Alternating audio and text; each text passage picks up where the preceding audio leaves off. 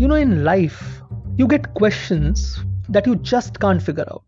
Like, what color is that dress? Or is that sound Laurel or Yanni? Laurel.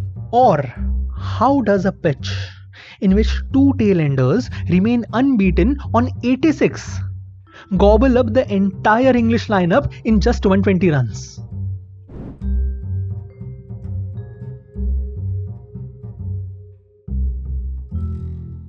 It was 6.4 on day 1 and 5.7 on day 5, a shift of 0.7%. In the words of a jilted lover, I didn't change, it was you that changed.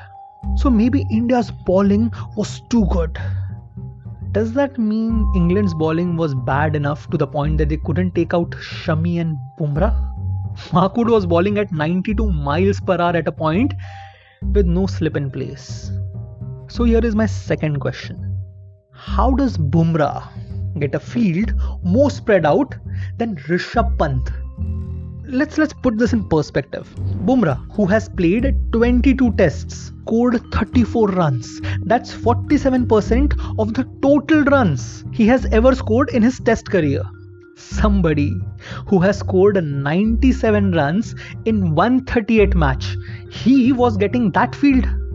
Bumrah should have taken a selfie video of that field placement at that time, because never ever again is he gonna get that type of placement in his life. And on the other end was India's ace batsman Mohammad Shami. Somebody tell me, how could this happen? Mohammad Shami, who scored a half century at Lords.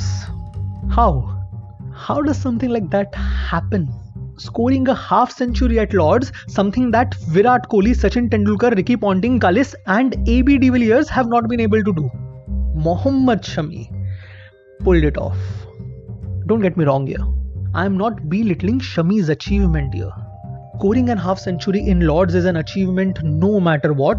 The only thing I am asking is, if a dogged pushed into a corner Shami can play his heart out on the pitch, then how does the entire English lineup just fold over in 2 sessions? Or have they decided to become like the Indian team in the 90s? When Sachin was there, match was there. Just like that. If Joe Root is there, match is there.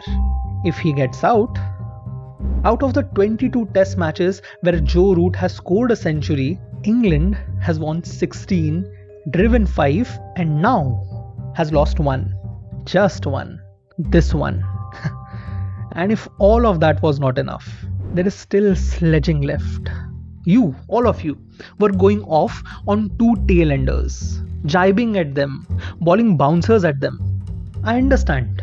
For Bumrah, you were trying to pay him back for what he had done to Anderson in the last innings. I understand that.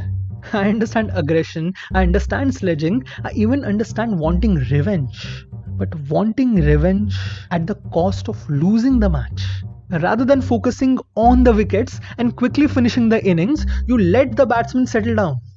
Sledging is to be done to distract the opponent, not to get distracted yourself. Aggression without a direction is the easiest path to self-destruction.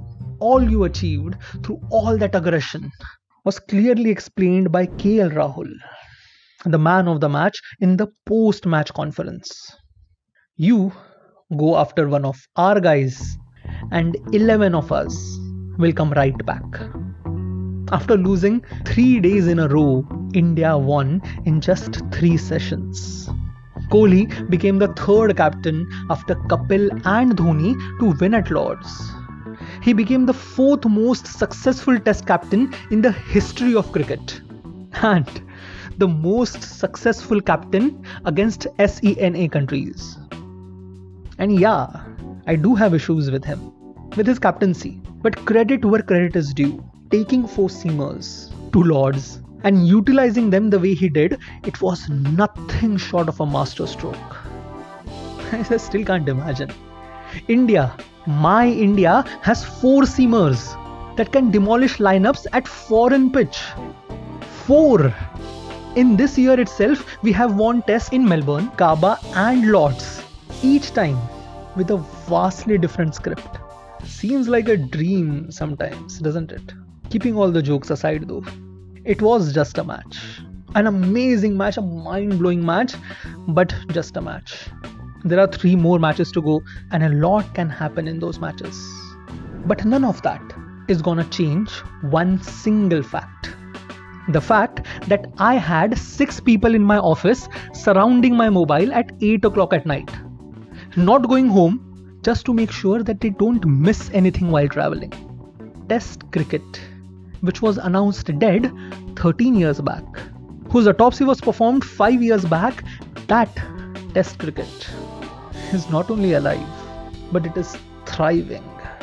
And to anyone who henceforth tells me that Test cricket is boring, I'm just gonna show them this video.